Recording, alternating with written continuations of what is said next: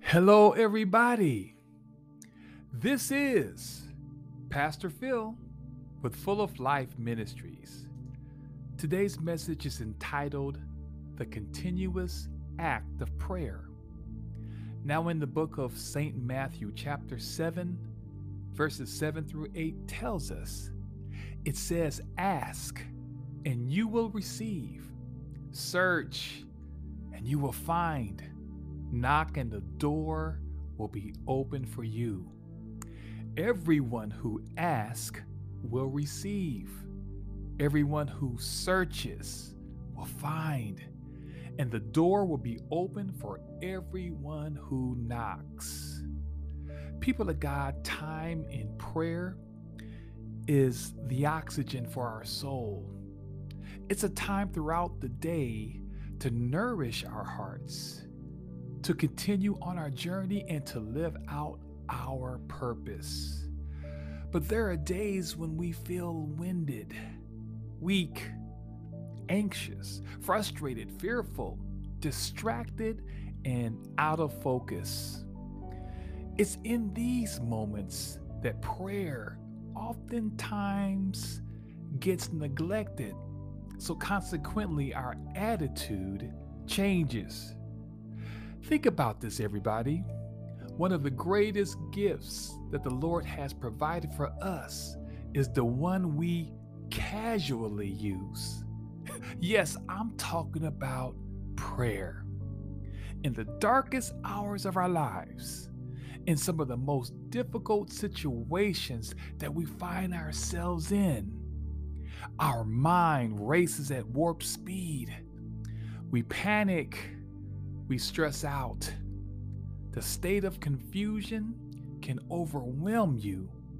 And now you find yourself searching for answers, all in the wrong places. The thoughts of defeat appear so vivid. The pressures of life become more and more intense. And these emotions, these real life issues begin to weigh you down. People of God, there is a euphemism, an adage, a phrase that rings so true.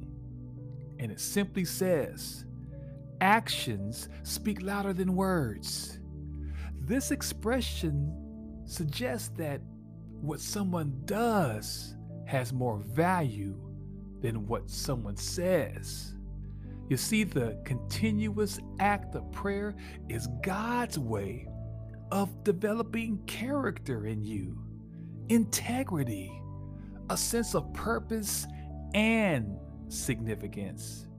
You see, God is so involved in our lives that his main objective is to point out some obvious sins that's in our lives. He provides for us clear instructions through faith. He helps us to recognize the hazards that can potentially trip you up or entangle you. And ultimately, his ultimate goal is to empower you with strength and courage to face your everyday challenges that you're currently in.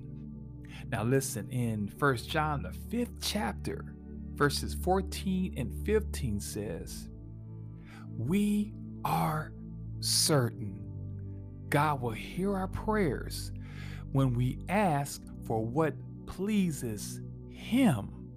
And if we know God listens when we pray, we are sure our prayers have already been answered.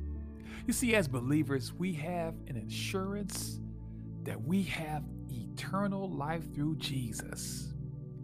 Salvation has connected us back to our Heavenly Father. And as believers in him, we can be confident knowing what he requires from our lives.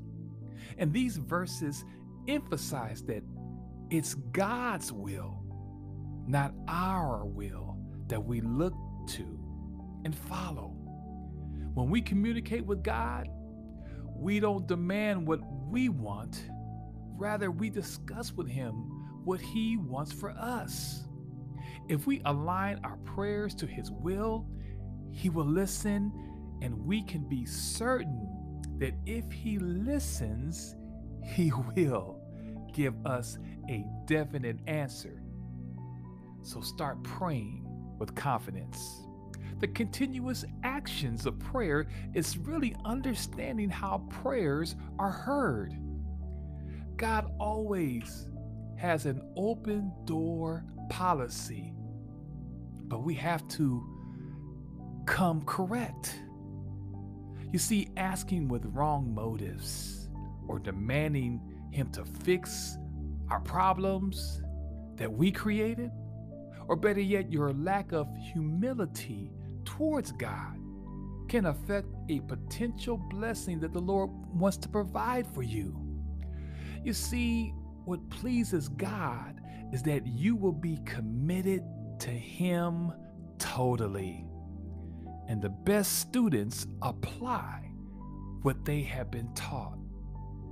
The athlete who follows instructions will improve.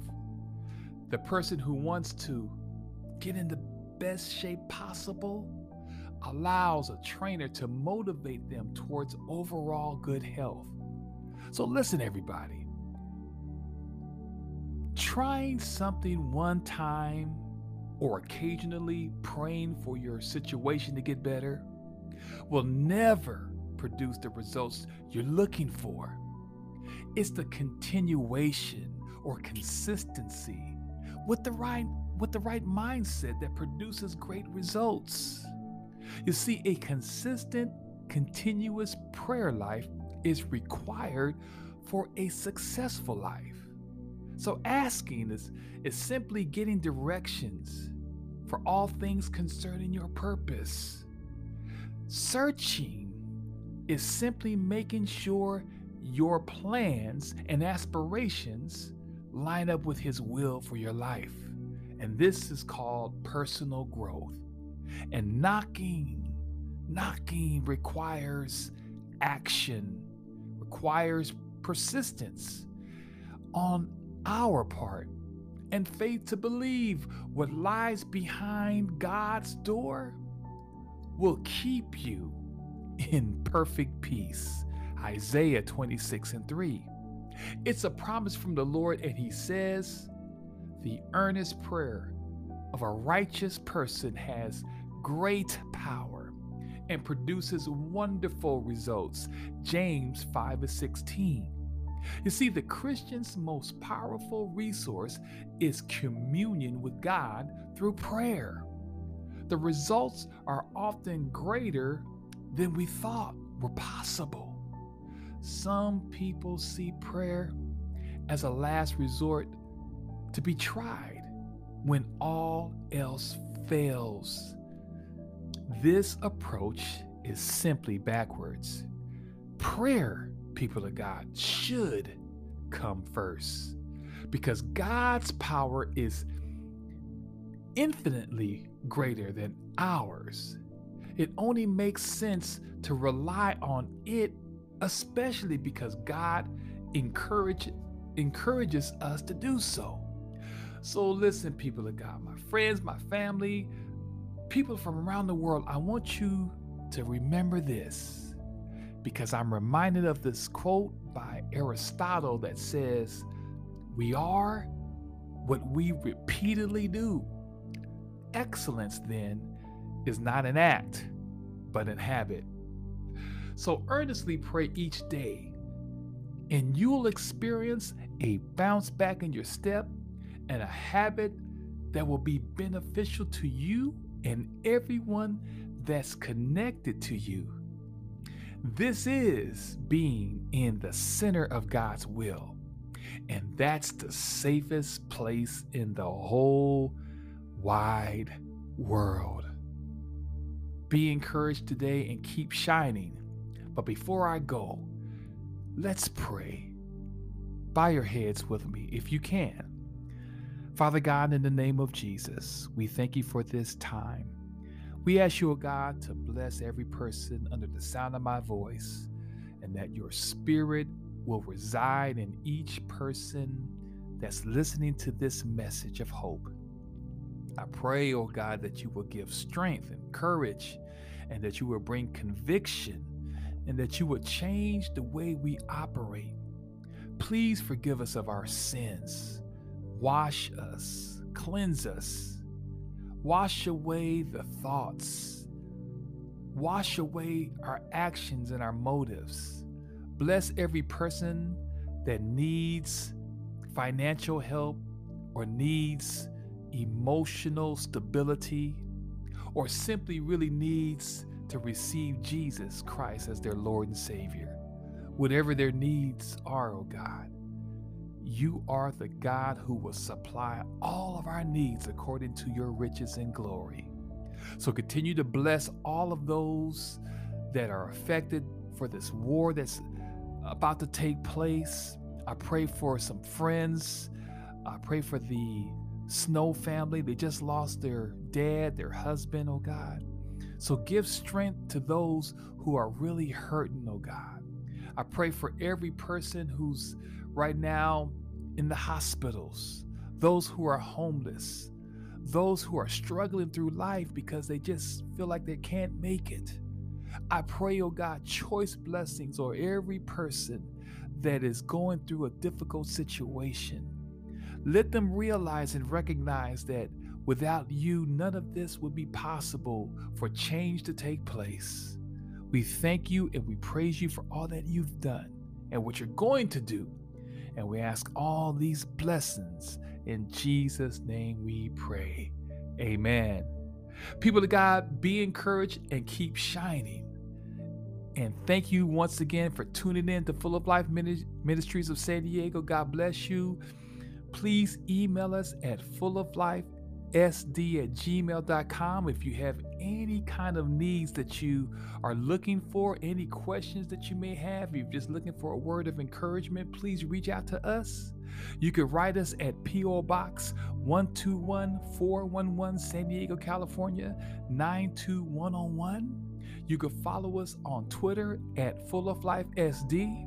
You can follow us on Instagram, Full of Life Ministries. You can follow us on YouTube. We have a Full of Life Ministries YouTube channel. If you'd like to give to this ministry, please Cash App Full of Life, last two letters SD. I'm going to say that one more time. The Cash App, which is the $ Full of Life, and then the last two letters capitalized SD. And you can also give through Venmo at Pastor Phil. Please, there is a link.